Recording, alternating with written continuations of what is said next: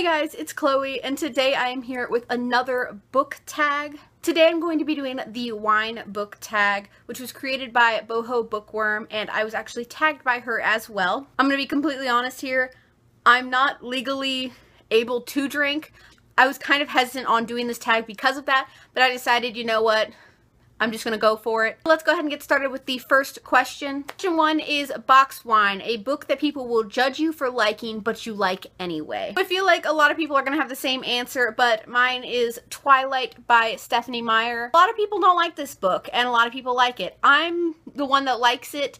I really, if you don't like it, okay, but a lot of people like this book, and myself included. So number 2 is Organic Wine, a book that doesn't have any added crap in it and is just written perfectly. So I kind of cheated on this one, mostly because I didn't really know what book to pick, but I ended up going with a memoir, and it's This Star Won't Go Out by Esther Earl, and this book is literally just journal entries, so it's what she was thinking at the time of writing all of those entries. How can it not be written perfectly in that case? I'm totally gonna butcher this, but question number 3 is Glühwein, a really spicy, wintry read. I didn't really know what to choose for this one, but I went with a book that is a genre and has a type of theme that I like to read during cold nights and in the winter, and that is Throne of Glass, Crown of Midnight, the entire series. It has that kind of, not necessarily medieval, but princes, princesses, kings, queens, the kingdom and monarchy type vibe, which I really like to read in the winter and fall, which I don't know why, it's something that's darker that I like to read. We can just assume that from now on, I'm going to mispronounce every single type of wine on here. We can just automatically assume it. Question number 4 is Sauvignon Blanc, a really sharp and aggressive read that you couldn't put down. This one I went with The Murder Complex by Lindsay Cummings. This book does not hold back. It explains every gruesome detail, and it's a very fast-paced book, and I think that's one of the reasons why I really, really loved it. It tells it to you straight. Lindsay Cummings tells it to you straight in this book. There was blood. There was a lot of it. That's the aggressive part of it.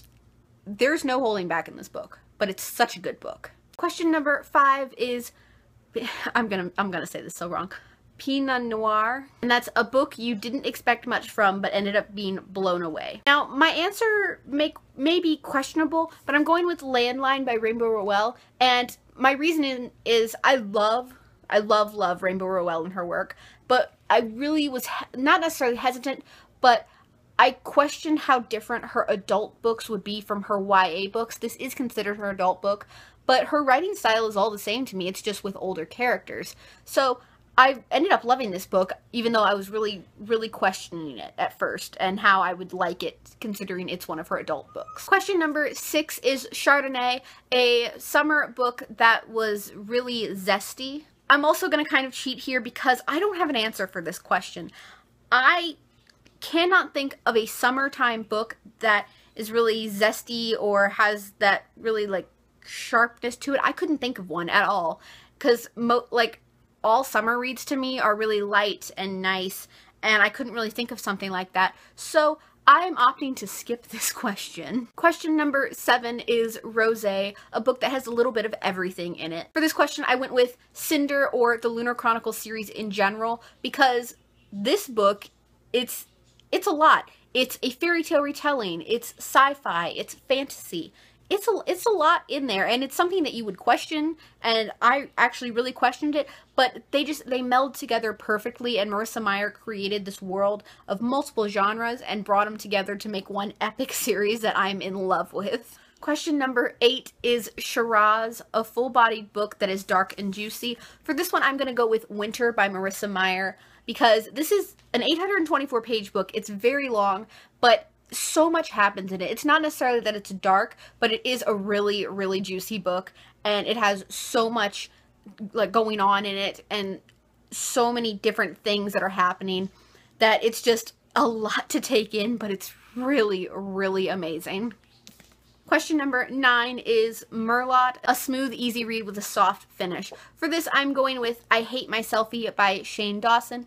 This book, I'm only saying that it's like that it is this because it's a really fast-paced book. It was really easy for me to get through and I really loved it.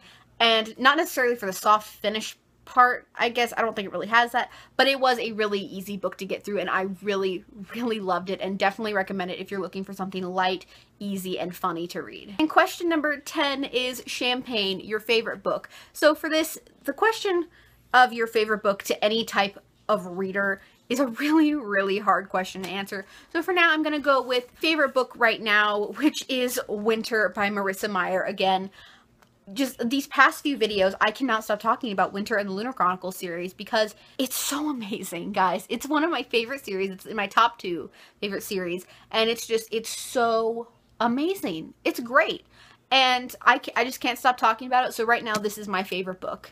So guys, that is all I have for this video today. I hope you enjoyed it. I'm going to tag Elizabeth from Elizabeth's Book Babble to do this tag, and that is all I have for this video today, so I will see you guys in my next one. Bye!